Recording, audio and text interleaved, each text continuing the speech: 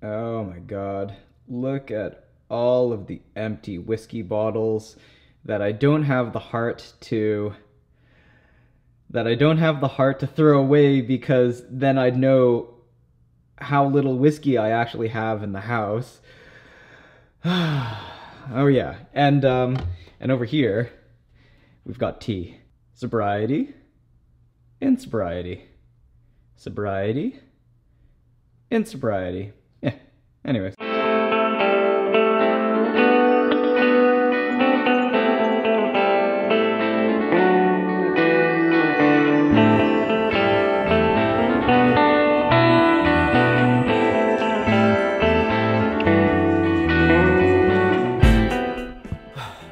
What is going on, everybody? It's a wonderful Friday here in Toronto, and I have something very special to look forward to after work. Tonight, we are going to a whiskey pop-up. It's called the 92 Point Whiskey Pop-Up. It's somewhere on Queen Street, and I don't know who's actually going to be putting this together.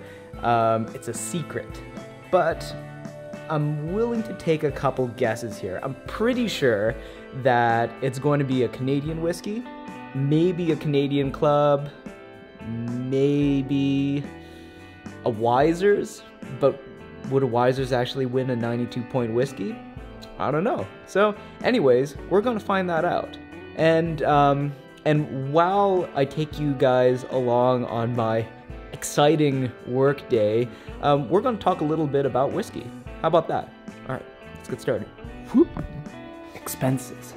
My first whiskey was when I was a wee lad, and I snuck it from my grandma's liquor cabinet, and it was a Glenfiddich, and I took one sip and it tasted like death, like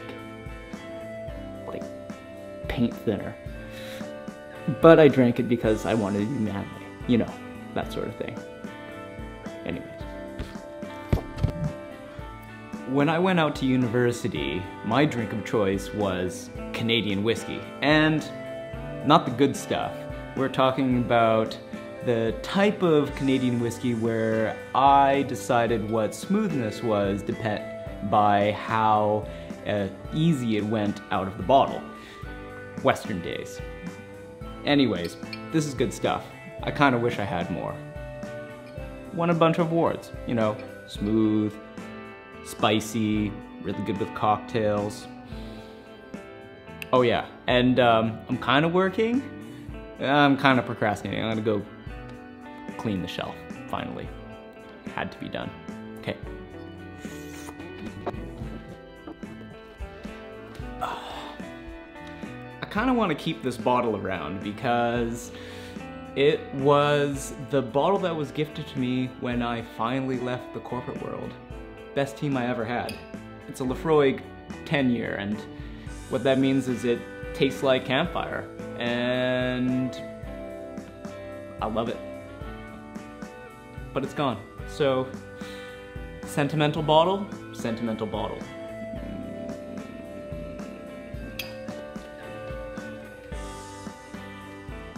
Nowadays, especially in the winter time, I like to choose a wonderful, typically corn-heavy bourbon. And there's a couple of reasons why. One is because bourbon tastes like sweet, spicy, liquid candy. It's wonderful. It's warming. Secondly is because price to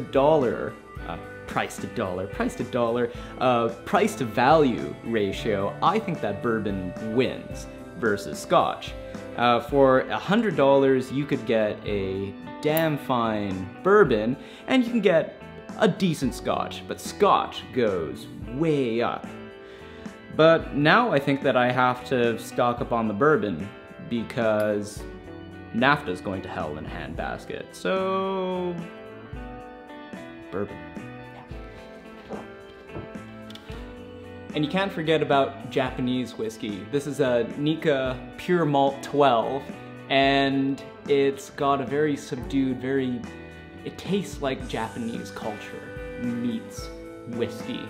And it's got all of these nuances, all of these smooth, caramely, a little bit of malt, just a little bit of smoke. It's wonderful, and it's honestly the only thing that Kim will drink. If you want a good mixing bourbon, this is a Four Roses yellow label, and it's $26, $27 at the LCBO, and yeah, if you want to make a Manhattan and you're not trying to impress people, you just want to kick back and relax.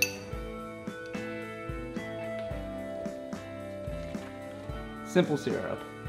It's a necessity for cocktails, and it's simple to make. Do not buy simple syrup. Equal parts sugar, equal parts water, put it in a pan over medium heat, dissolve it and wait until you see it go clear and the liquid go wavy. Let it cool, put it into a squeeze bottle. Cocktails. Ah, yes. I actually don't think that it's gonna be Wiser's today, because this at the very least definitely didn't win 92 points. Could be Gibson's. Maybe Gibson's? I don't know. We'll see. But it needs to be mixed to hell and back again before you can drink it. Or you need to be like really, really, really sauced. It's terrible. It tastes like you're sucking on wood, like wood chips with liquor. Ugh. Okay, so this is what I did. I ordered it from lightest to darkest. Sort of. It's quite nice. And then, glassware and bar stuff. And all sorts of bitters. Ooh. Why would you do that? Why would you do that, Nick? There we go. There we go. And now all sorts of bitters. And I don't know, like airplane stuff, because yeah, I don't know why. Okay, so change of plans. I've got a friend in from Montreal who is hanging out down by Union Station, so I'm gonna go bike over and say hi to him, and might film him, might not. We'll see. If I don't, I will see you at the event. See you there. Okay, bye.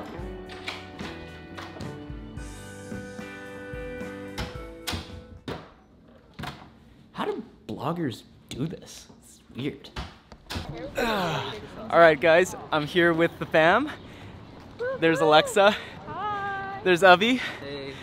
There's Michael, aka Global Garçon. And, oh, there. And then Hi. there's Kim. And they're all, there's Kim from Instagram, actually. And they're all much more famous than I am right now, but that's why I hang with them, because they're super cool. No. And we're just walking over to the pop-up right now. It's at Queen and Ossington, basically. And I've got a question for the group. The brand is kind of secret, not actually secret. Like it's kind of a mystery. So I was guessing that it was Canadian Club that we're going to, but can I get your guesses? Like Crown in terms Royal. Of, you think it's Crown Royal? I think that's a good guess, Kim. Maybe it's Lot 40. Ooh, Lot 40 is actually a really good one. Yeah. And 40 Creek is also a pretty good one. Yeah. I've had that. JP Wiser. I don't think that Wiser's gonna win. Like, Wiser stuff tastes terrible. You're allowed to, but like, it's not gonna win 92 points at a thing. Yeah. So Wiser. We all think it's a Canadian whiskey, though. Yes. On this. Only Canadian. And Only Canadian. I think it makes particular sense because I think that whiskeys have a seasonality to them. So this is to kind of like make up for all of the lost sales that are being eaten right now by gins, vodkas. Vodka sodas are kind of like the big craze right now. What else? Ciders. Pretty much anything kind of gluten-free and calorie-free, because everyone's thinking about that beach bod life.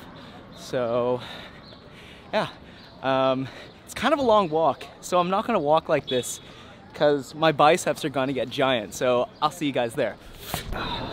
Alright guys, here we are at the pop-up. Spoiler alert, it's Canadian Club, so for everyone who was following along and guessing, that's what it is, 92 points.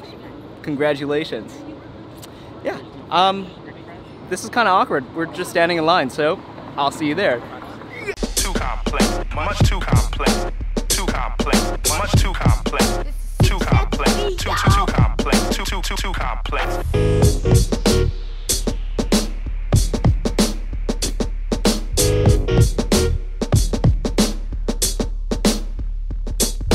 Too complex. Do you guys want to see what an Instagram tier is? Ready? 1, 2, 3.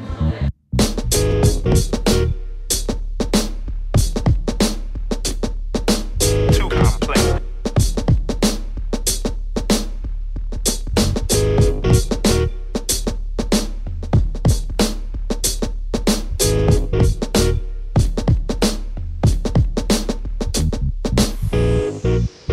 Too complex. Too complex. Alright, guess who lost the Jenga game? I did. But now it's food time, so that's good.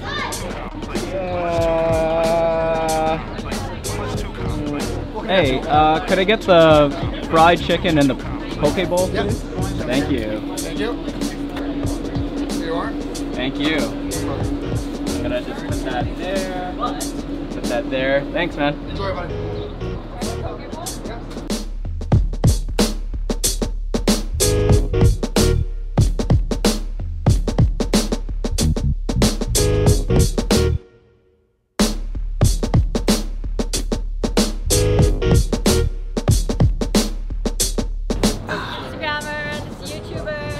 Alright guys, so we're leaving the CC pop-up now.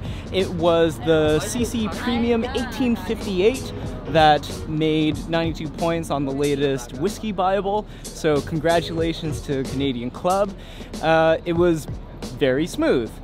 We were served it neat, firstly, and it went down surprisingly well. Very nuanced, had a little bit of that caramel raisin characteristic, but at the end of the day, it's still a Canadian whiskey, which means it's very apologetic, I guess you could say. It doesn't have like a very strong, it doesn't have a very strong character and backbone, but that's exactly what you're expecting from a Canadian whiskey. That's not a fault. It's just what it is. I would drink it again.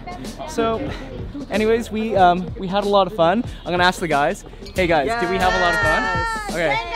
Yeah. We're more excited about Jenga than anything else. Yeah, so we're leaving. We're gonna go and maybe try to eat at Super Point. We'll see how that goes. I will first thank you guys for hanging out with me today, and thank you for following me on my little whiskey adventure. Until then, I'll see you guys next time, and stay hungry. Bye. Too complex, much too complex, too complex, much too complex, too complex, too complex, too complex.